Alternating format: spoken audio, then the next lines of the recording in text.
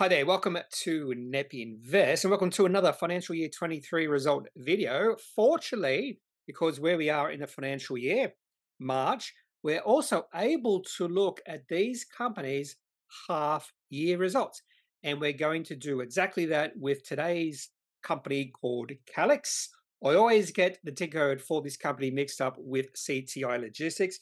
So the ticker code of this company is CXL. I always thinks it's CLX, which is a ticker code for CTI Logistics. A really interesting company, particularly when it comes to this company's technology. And I do hope this company, Calix, is successful in the future. Just because I hope they're successful doesn't necessarily mean they will be. So I'll talk about what this company does. And there are red flags around this company. And the main red flag I have in regards to Calix is just the fact that they're more of a story stock right now. But they are on the way, maybe not a long way, to proving their business model, but they're not profitable. They're burning through a lot of cash, and that is my main problem with Calix. But they're not a real story stock because this company does have a technology and they are making money through their technology. So not a pure play story stock because those pure play story stocks have zero revenue. They're just a story. At least Calix has something, however small it is, to back up their story. So let's have a look at this company's technology because when we look at their financials, to be honest with you, nothing much to talk about just there.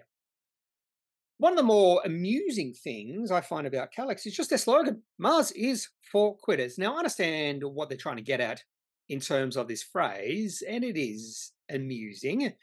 Now, I view it a little bit differently. I don't think we are going to Mars because we're quitting Earth. We're just explorers. At heart, we are explorers. It's like going back to Magellan and saying, why are you quitting Portugal? Just stick to Portugal. Why are you exploring the world? Stay in Portugal and let's fix the problems in Portugal. We are explorers at heart. And the whole reason we're going to Mars, we went to Moon, and more than likely, over time, within the next few centuries, we'll be exploring further into our universe is because we're explorers. So I find that phrase amusing. Mars is for quitters, but I sort of understand where they're coming from, but I don't absolutely believe in that. Now, Calix is definitely an environmental technology company.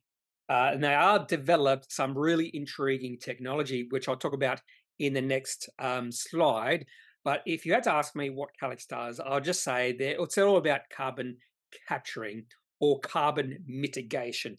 That's exactly what Calix is doing or trying to do. And you can definitely think, if you have the ability to think long term, that this is a significant growth area. So this is Calix's core platform technology. I actually did watch a video. I think it was either the CEO or founder. There was a founder, but maybe not the founder of the technology, because what he said was he did know the founder of this technology, and the technology this guy had was really intriguing. Now, I did have to look at a few videos and read a few pamphlets or presentations from the company to get some sort of understanding what they're trying to do here. So what they do is they get these minerals that are traditionally high intense when it comes to CO2, high intensity CO2 emitters. One prime example is cement. And what they do is they grind that material to really small sizes. And we're talking about 100th or 1,000th of a millimeter in size. And they put them into this big tube, and then they flash heat the minerals. Temperatures rising, if I remember the video correctly, rising to about 900 degrees centigrade or something. And those trapped gases within those minerals, they bubble out of the particles and they create highly porous honeycomb like structures in the particles. And Calix's technologies allows for the direct separation of CO2, allowing it to be used for carbon dioxide reduction in particularly those traditionally carbon dioxide intensive industries. So definitely lime and cement. So you'll see this company mentioned when we talk about lime and cement production. Now, the three key benefits that I did see on their website, they mentioned the benefits of this technology. And that's one of the things I wanted to know. What are the benefits? So, materials produced by this particular process are proving to have similar properties to highly active nanomaterials without the safety concerns and high costs, but with all the benefits. This allows for applications in advanced battery materials, biotechnology, and water. CO2 capture, mentioned here, that's also a key benefit, and also renewable energy ready. So Calix's technologies facilitates mineral industrial processing to transition towards renewable energy while maintaining flexibility with process integration and energy source. And this particular slide is from a presentation the company released, Bell Potter Unearthed, February 2024, so not that long ago. Just talks about all the applications. So cement and lime, and you might hear another company called Lilac. So this company, I think, has some sort of relationship with Lilac, and they've released a few announcements in the past in regards to this relationship. So cement and lime, direct air capture, lithium, they've even name-dropped Pilbara Minerals there, alumina, and iron and steel. Now, when it comes to companies like Calix, I typically don't really focus on the company's half-year or full-year results. Now, many companies like Calix that are highly loss-making typically also release quarterly results, but Calix doesn't do that. So we can't see how this company is performing on a quarterly basis. So really all we do have is their half-year and full-year results. But even then, the main things I'm lingering or looking at when it comes to Calix's half-year full-year results is any growth in revenue. I really want to see revenue growing. That is the first thing.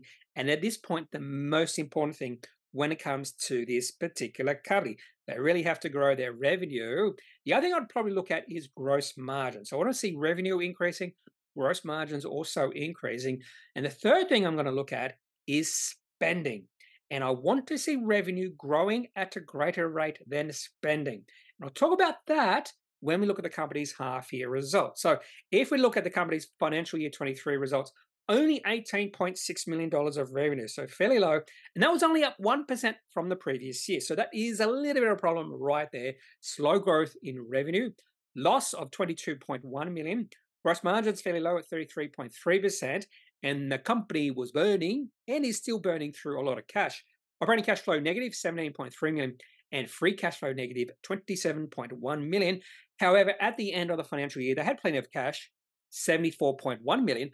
But if the company continues to burn through the cash like they are doing, then eventually they will have to raise capital, and possibly that might be a little bit of a problem. Because when you look at the valuation of this company, and you can see the valuation of this company dropping just by looking at the chart. In fact, I prepared this video about just over a month ago, and I actually had to change the market cap of this company because it had dropped 33% since when I started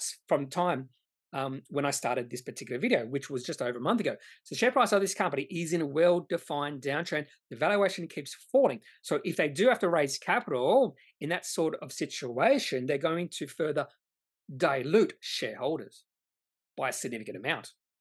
But the company did release the half-year results in February, and there was one thing, actually a couple of things to like about the half-year results. So what I've done here in this particular slide is look at their revenue in half-year increments and also their gross margins. So what I want to see is revenue increasing. You'll notice from 2020 all the way through to 2023, the last half of financial year 23, revenue not doing anything, flat. And that was a question I had about this company. Revenue flat, where's that growth? But we have seen a possible sign that revenue is starting to pick up to 12.2 million in the first half of financial year 24. And we also seen expansion of gross margins increasing from below 30% 1 year ago to 48.3%. So those are two good signs moving forward for Calix. But there is another thing I want to see, and that is the difference between the increase in spending and the increase in revenue. So we're going to have a look at that later in the video. Maybe the next slide. I can't quite remember.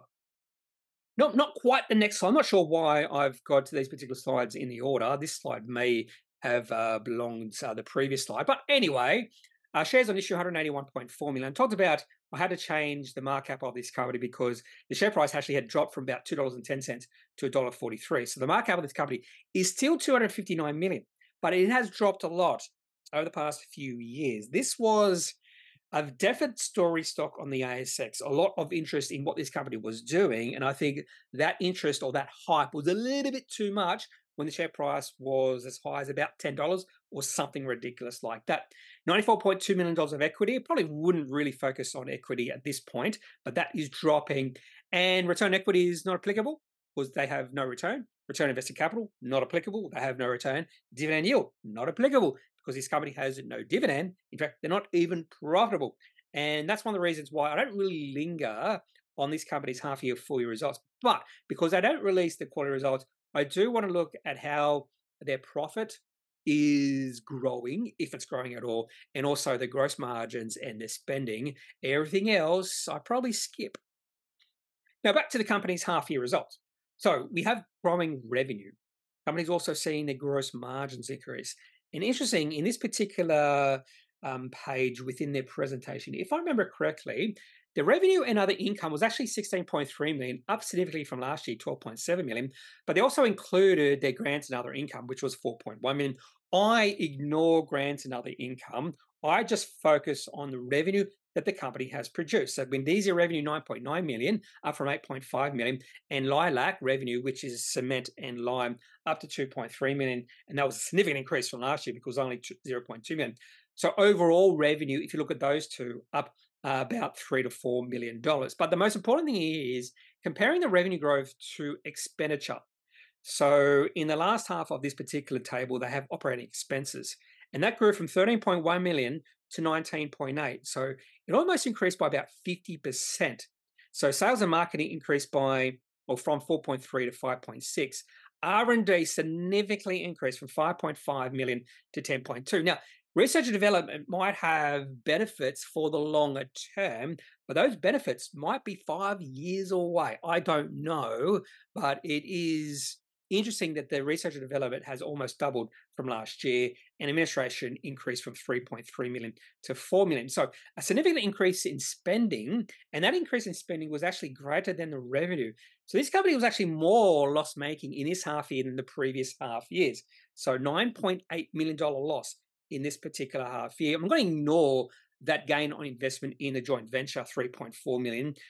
That's not, in my opinion, that's not an operational loss or profit. So I'm going to ignore that. So this company is nowhere close at this point in time or getting towards a really important inflection point of creating cash in their business. And when a company is able to create cash or generate cash in their business, they become self-funding or very close to becoming self-funding, and they're less likely to go back to equity markets to raise more capital. And I don't think Calix is just there right now. However, I do find their technology intriguing, so I definitely am keeping a close eye on Calix. But the chart is another red flag. So let's have a look at the chart right now. Funnily enough, for some reason, I deleted the chart. And maybe the reason I deleted the chart is because the chart looks really ugly right now. And the other funny thing is, when I put the tick code into TradingView, I went straight to CLX. For some reason, I just want this company to have a tick code CLX. It just makes sense because of the name, Calix. But it's CXL because CLX, again, is being taken or is owned by CTI Logistics. I just wish they could change. Anyway, that's just me. So this is a chart going back to the start of 2022. And the whole reason I want to go that far back is because that's when the share price of Calix reached its high of just shy of $10. So $10 in April of 2022. Now, if the company hasn't done any capital raising since then, that means the share or the market cap of this company would have been around about, well, over $1 billion. In fact, I could confirm that right now. Was the market cap of this company over $1 billion? Now, it might take me a little bit of time to do that, and I've decided not to do that. But the market cap and the hype around this company was pretty high 2 years ago. So we are talking about 2 years ago when the share price was that high. So share price of this company has fallen from around about $10 all the way down to $1.40. And this is a well-defined downtrend. A lot of negative sentiment in this company right now, and the share price is at a long-term low at $1.41. You can even tell when I prepared this video, it wasn't that long ago. So about a month ago, the share price was reached a high of about $2.40. So what's happened since then to drive the share price down? I don't know. But this is what happens when there is a lot of negative sentiment in a company. Share price just keeps on going down. And we have no idea where the low is going to be. If there is a low, share price of this company could keep on dropping, particularly if the company never gets to profitability. So what you want to wait for here is some sign of a shift in sentiment in the company. So you want to see that shift in sentiment, because if there's no shift in sentiment, share price will keep on dropping. And even the value investors are well out of the picture here because the company is not profitable. Value investors want to see some value when it comes to valuation metrics, and valuation metrics need profit, or at least operating cash flow or free cash flow. And Calix has none of those. So probably the best way to talk about Calix, it's all about your conviction in regards to management and also the technology. I don't have very high conviction in regards to this company just yet. I need some proof of concept. They do have revenue, but I need further proof. And the share price could halve from here. Share price could go down 90% from here, and potentially, even at that point, it might look expensive. The next 5 companies I'm doing in this particular series, and we are getting towards the end because I'm just having a look at the rest of the companies I have to do. I'm just going to add them up. 1, 2, 3, 4, 5, 6, 7, 8, 9, 10. So 15 more companies to do. Oh, Judo Capital is one of them. Swoop is another one. That's interesting. Self-Wealth, HZN. What's HZN? PPE, People In, Environmental Group, DTO, A1M, AIC Minerals or Minings, AVA Risk Group, and RXH. Is that Rewardle? I don't know. So there's one I didn't know, HZN. Anyway, so next 5 companies I'm doing in this series are Sonic Healthcare, ReadyTech, AGL, Clinuvel, which share price has just popped up because they're doing a share buyback, which is really understandable.